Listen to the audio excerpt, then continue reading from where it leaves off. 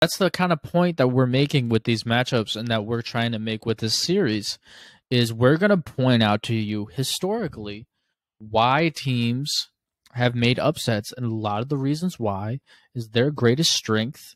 The other teams is usually the other team's greatest weakness. Mm-hmm. The 76ers' greatest weakness was a mix of Trae Young and the pick and roll.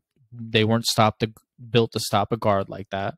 And a very consistent team facing off against a highly high output team with a lot of individual scores that are naturally going to have abnormally big games because in a 7-game period, it's natural.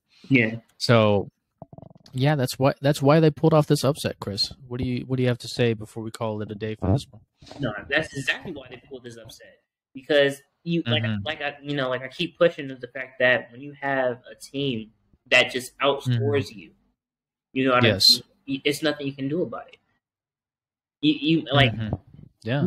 We mentioned, and I'm gonna just you know what I think. What you say? It was they had John Collins had 16 and Gallinari had 15, or was Bogdan had 16 and Gallinari had 15? Whichever one. It was game 3. Lou Williams had 15. Gallinari had 16. Yeah. What did the rest of the team look like? Because this is a team of highly skilled scorers.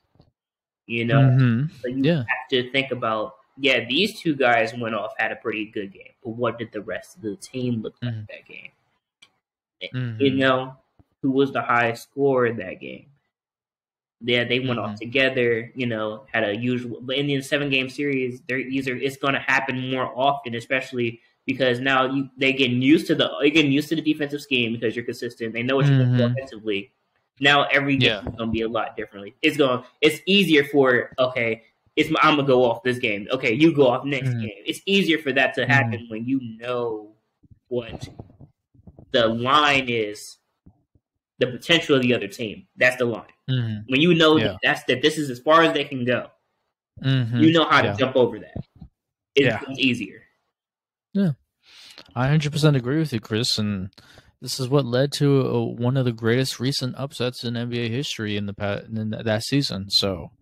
Yeah, this is the point of this series is what we're gonna be breaking this down for you guys 14 times, 14 different matchups, 14 different teams, so you guys can really get, because not every team has a bunch of scores like this. You know, there's different built teams and there's different reasons why teams win. So definitely want to keep on checking out this series as it keeps on dropping. And the next one, a little bit of the teaser. The next one is the Miami Heat. The 5 seed beat the 1 seed Milwaukee Bucks. They sweep them. Actually, no, it was 4-1, 2012.